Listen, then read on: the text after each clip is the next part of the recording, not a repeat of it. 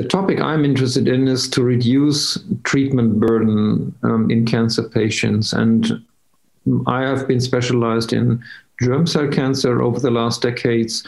And this is a role model for cancer treatment. First, it's multidisciplinary. A lot of people have to decide what is the right treatment to choose. Traditionally, we combine in metastatic patients chemotherapy and surgery of metastatic disease, and in some instances also radiotherapy. We have achieved long-term survival rates, so cure rate is approaching 100% in testis cancer patients, even if they have metastasis. So only 3 to 4% of testis cancer patients finally will die from the disease. But having developed all this, we have now data from Scandinavia, from the Norwegian group. Sophie Fossa initiated this, and now it's done by her collaborators. They have data on patients that had been treated 40 or sometimes 50 years ago. And so we could observe in these patients groups the toxicity of the treatment, namely cisplatinum or radiotherapy. And in average, patients that have survived testis cancer lose 6 to 8 years of their life due to secondary toxicities, secondary malignancies induced by the previous treatment. That was necessary, obviously, but our research is now, do really all people need this full treatment in the beginning, independent of their disease? So we are now really looking for stages and stage-adapted treatment.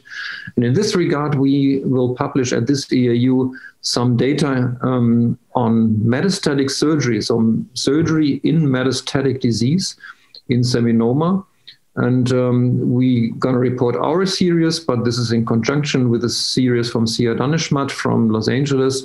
They just published this year, that small metastatic seminoma lesions can be taken away by surgery. And about 70 to 80% of those patients will not need systemic treatment.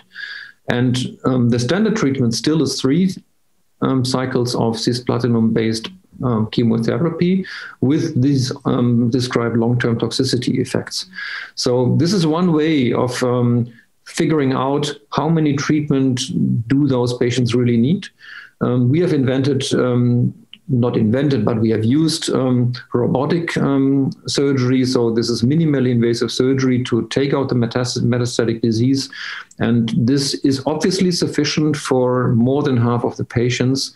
And chemotherapy is still the rescue if something fails, so we don't risk something for the patients. We only probably will bring some benefit to them in terms of improving their rates of long-term toxicity. And I think this is one example how in cancer treatment we should think.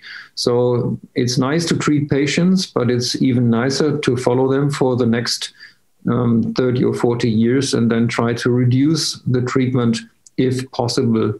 And this works in seminoma at the moment. We need more data. We need more trials. But I think the direction of this kind of research is very important.